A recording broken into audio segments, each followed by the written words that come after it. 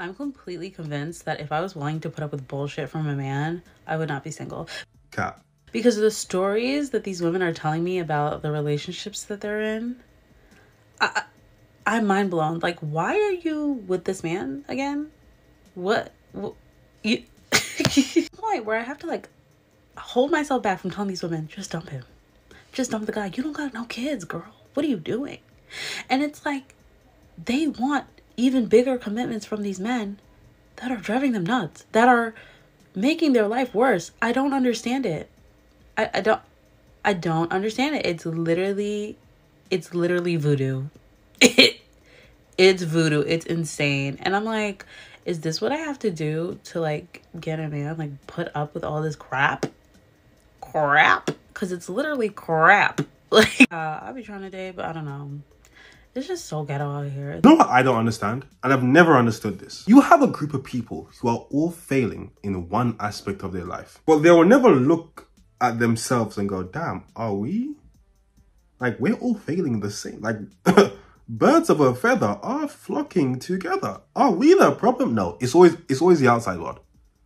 It's always everybody else's fault. I'll never understand that. Because you said you're looking at your friends, right? You're looking at the people around you. What about the people who aren't your friends? What about the women that are married with kids, happily married, whatever the case is? What about them? They're clearly doing something or have done something that you aren't doing. Maybe look at yourself in the mirror. I don't know what gives men the audacity to state what they expect of a woman they have never met, do not know, and has not necessarily even indicated that she cares about his opinion or wants to please him in any way. Except I do know what gives them the audacity. It's patriarchy. Patriarchy leads them to believe correctly that they are entitled to have whatever they want and to do whatever they want with no consequences. You do not exist for men's edification and amusement. Okay, patriarchy, nobody's trying to listen to that. Let's look at some of these standards, okay? Because I've read a couple. This is actually hilarious. Swipe left if you're a single mom, divorced, married, widowed. Oh, that's outrageous. He said, if your husband had the misfortune of passing away, I don't give up. Don't swipe right. That's crazy, okay? Dominant, career woman, get them out here. Crazy, drug addict, feminist, religious. He said, miss me with that Jesus stuff. That is crazy. I'm looking for a woman that can behave like Melania Trump and can cook and clean and do all the house chores. I've seen Melania Trump say like a couple words. So boring. Like, so boring. He's basically saying, I want a woman to be seen, not really heard. That's crazy, okay? Stan 44. I mean, this is his standards though. He has every right to have these standards. It's 2024. Yes, I'm going to dress up as a freaking angel for Halloween. I don't care what you say. I'm wearing the freaking lingerie. I'm putting on a freaking tutu. I'm putting on freaking white Vans. I don't care. I don't actually care because you know what? That's who I am inside me, and that's who you freaking married. That's who you freaking said that you would freaking help when they're sick. And so what? Maybe I'm sick in the head by freaking wearing an angel costume, but whatever. This is what I'm getting for Halloween. So if I was to just respond to this video by myself, people would have called me just some sort of misogynistic white man or whatever. So I brought my wife to respond to it. What do you think of the video? Big red flag. Why is it a big red flag? Because they are married and she's his. And is it a bad thing for someone who is married to show their body to other people? Yes. Why is it a bad thing? Because you promised to be only for them. What if I told you all the comments were on her side? I would be not shocked, but disappointed. Am I making you say this? Yes. God bless. Have a great day. I disagree. I really do. I mean, look, it can be a red flag to me. It can be a red flag to you. But it can't be a red flag for him. You see, we have a saying back home. 1 cent can't change. Translation, you can't get change out of a cent. Translation, it is what it is. You married her. She said it. This is who you married. You knew who she was. Okay? And you married her. Why are you trying to change her now? That's unfair. We've spoken about that is unfair. You don't get with someone and then try to change that person. No. You knew she liked to dress in a little slutty outfit. That's how she liked to go outside. Okay, you see it. That's what you like. That's what attracted you to her. Now you want her to change? Huh? That don't make no sense. That's on you, my guy.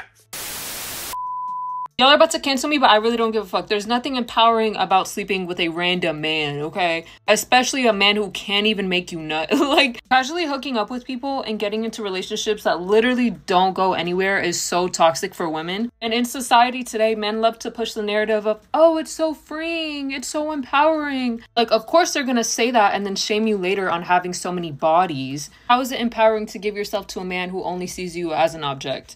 Literally, all that hookup culture does is make you lack self-control. Like, you're feeding into that lust. And, like, you have to realize it doesn't really benefit women at all. It benefits men literally the most.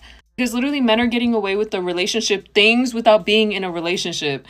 Not only that, but being intimate with someone is such an emotional exchange and an energy exchange. Without even noticing, you guys are exchanging each other's traumas. Also, our bodies release a hormone that makes us attached to whoever we're sleeping with. And even if he means nothing to you, your body just released a hormone that makes you attached to him. The lack of accountability from these women, I will never be shocked. They will never catch me off guard. Now men must take responsibility for the sexual revolution. Now men must take accountability for women doing the naked marches. Now it's men's fault that women sleep around. We're pushing the narrative that is empowering. Not the feminists. No, because that's looking in the mirror. We don't do that. It's somehow the men's fault. What happened was women thought that being sexually liberated would benefit them. But they realized that it doesn't. It just gives more men more access to your body. And in your endeavors to try to become men, you've realized that you can't. Biologically, you cannot play the game like how men can.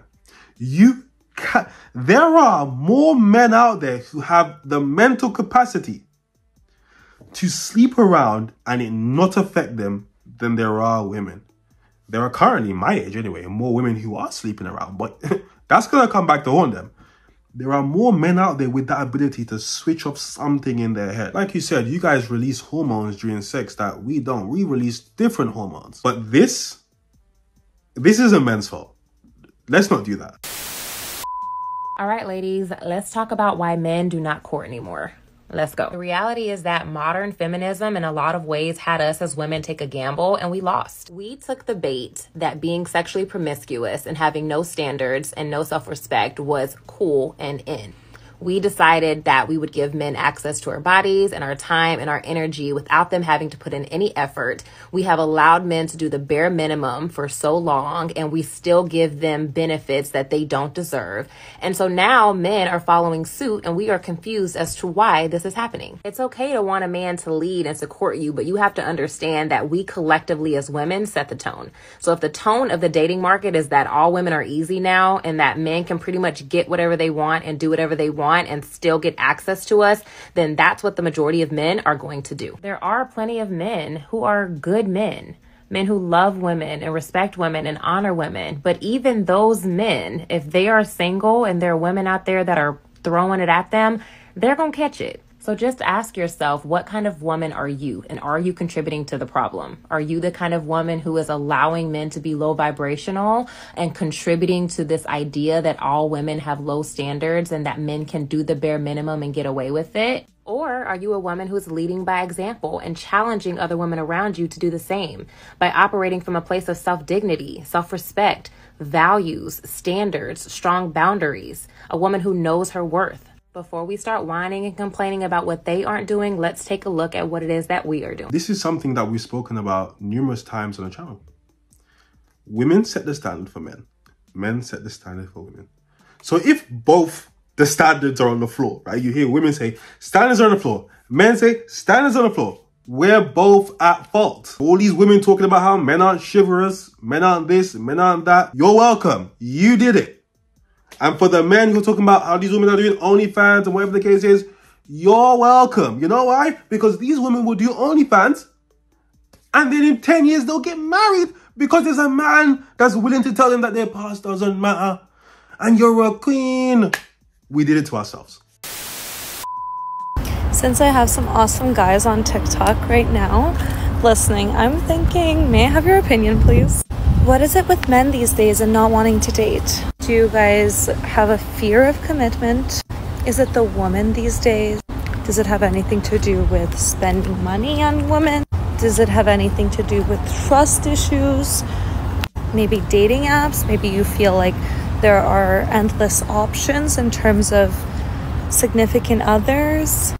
There was a study called from the Pew Center Research conducted a study that said 63% of men under age 30 would rather stay home and watch porn than go on a date.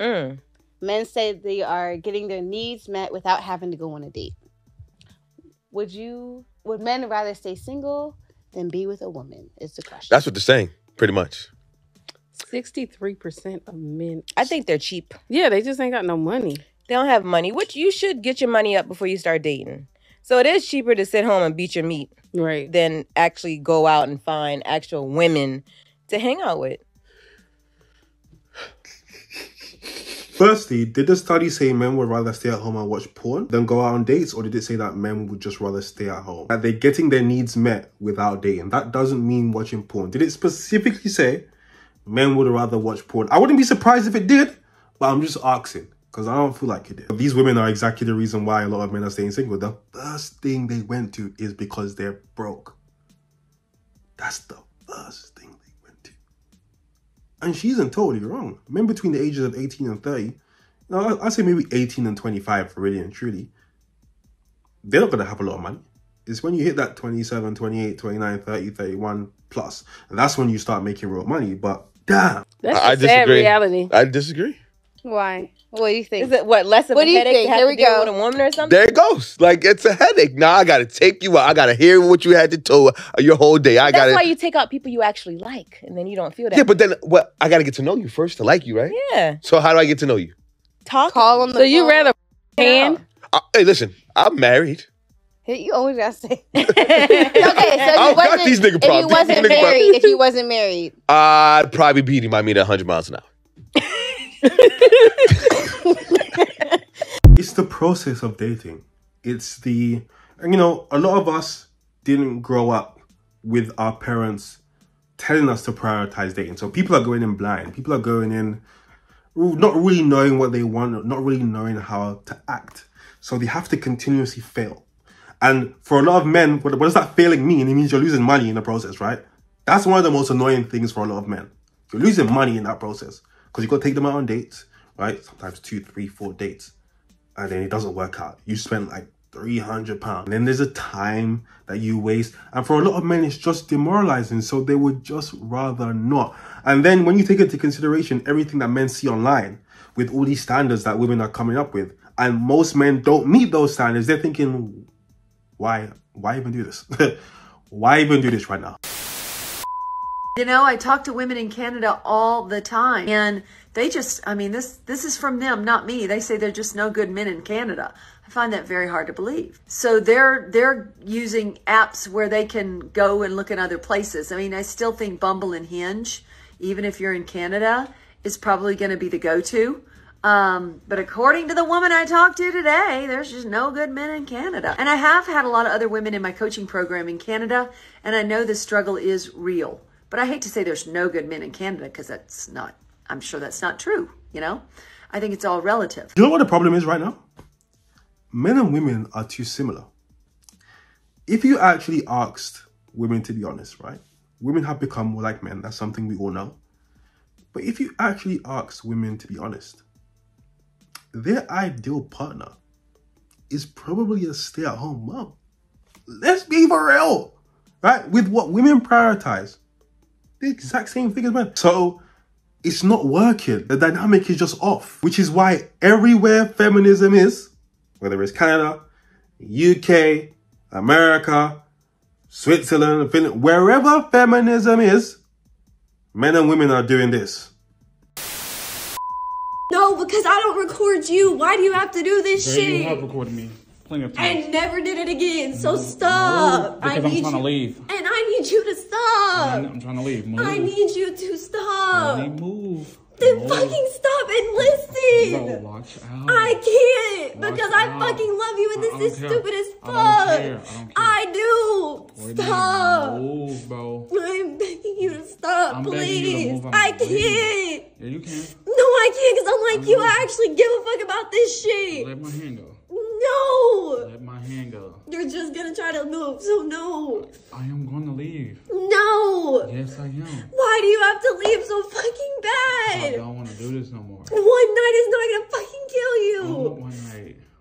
It's not gonna fucking kill you. I want one night.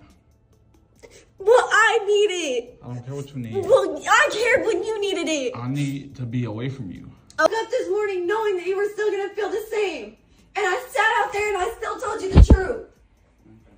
What, are you recording? Yeah. For what? Just whenever the police come. For what? I was just packing my clothes and you're yelling at me. I'm yelling. Dude, because I actually care. Do you act like I'm just nothing? Oh, no. Like I wasn't nothing to you. Damn it, how much other shit we've been through. We got past it. It's fucking lying. I told you that shit stopped today. And I told you the truth about everything. No, because this fucking sucks. Okay. It should have been that when you. It's still that. It should have been that when you was doing what you was doing. It was still that, OJ. That's why I couldn't do anything else with anybody. Because I actually was flip-floppy and I knew where the fuck I was going to end up. Just like my parents told me. We don't believe you. You always go back. Yeah, I do. Because it's you and I love you and I'm willing to go through anything to fucking get through it and make it. What the fuck else are you waiting on for me to do? I won't be talking to a nigga named OJ like that. I keep it 100. That's just me though. But look, this is something that I've never understood. When a cheater gets caught and they start breaking down like it's the end of the world for them. Can't understand it. Mentally, I don't know what that is. If the relationship meant that much to you, why would you cheat? But the way they be acting is like, oh my God, my whole world is about to end. And he was right to record, obviously, has to protect himself. All these guys that we talking about, yeah, I like my woman to have a little bit of crazy in her. Okay, all right. So I want to know, do men like women anymore? Do y'all like us? Because I feel like men will put in time to like selling you this dream of who they are or who they want you to think they are. Put in the most work, allow you to be soft, allow you to let them into your space and kind of open up your idea of maybe them coming into your life, you know? And then just start acting like one wallad. So then when they have you comfortable is when then shit starts to change. And it genuinely feels like people don't care and like you enough these days to genuinely want to invest in you, to want to get to know you, to show up in the way that maybe you need to be showed up for, you know? And you're promising all of these things, you're saying all of these things, but your actions are just not delivering. How can you say that you like someone and you're interested in them and you want it to go somewhere, yeah, and then you haven't spoken to them for a week, you ain't checked in for a week? If they're sick, have you made sure that they're okay? Do they need anything? Do you know what I mean? Like, are you posting up with a little care package? Are you, you know, doing things to show that you have thought about that person in the course of your day? And don't get me wrong, I know it's a two-way street. I know, like, there are things that maybe we don't do to help certain situations. But at the same time, like, come on, man. Like, if you have gone out of your way to disturb the peace of us females, the least you can do is come with some solid game and mean what you say, do what you say, And just be serious. Like, why would you come and waste our time? Why? And I genuinely believe there's this culture that adopts the narrative that there's plenty of fish in the sea. There's some people out there, there's some energies, there's some people that you will experience in life that you'll never get a chance to replicate. Like, you will never be able to replace that energy. You'll never be able to replace the feeling that person gave you, or the way that person showed up for you, or just that person as they are their own individual. So people really need to stop fumbling their bags, stop fumbling and chatting shit, and be about your word, be about your action. Or don't date. Just don't date. Don't disturb people's peace. I don't agree with the idea that there aren't plenty of fish in the sea, because there definitely are plenty of fish in the sea. You know, that mindset kind of correlates with the mindset of the one. It doesn't exist. It's not a thing, right?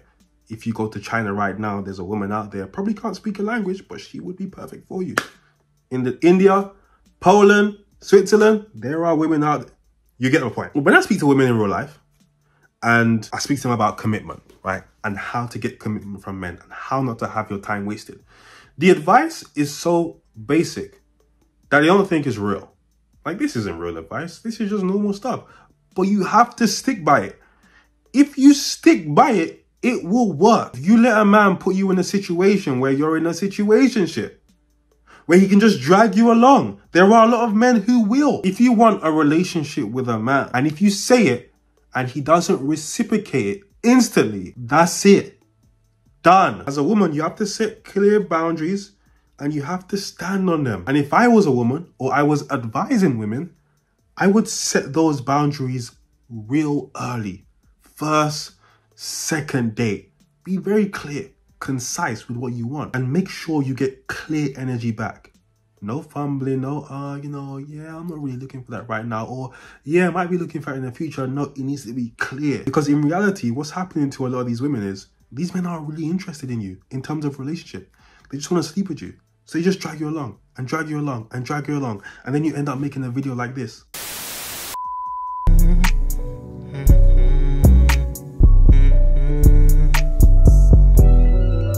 This liquor got me in my zone. Now I'm blowing up your phone. Blowing weed, smoking the ozone. I just can't let this go. This liquor got me in my zone. Now I'm blowing up your phone. Blowing weed, smoking the ozone.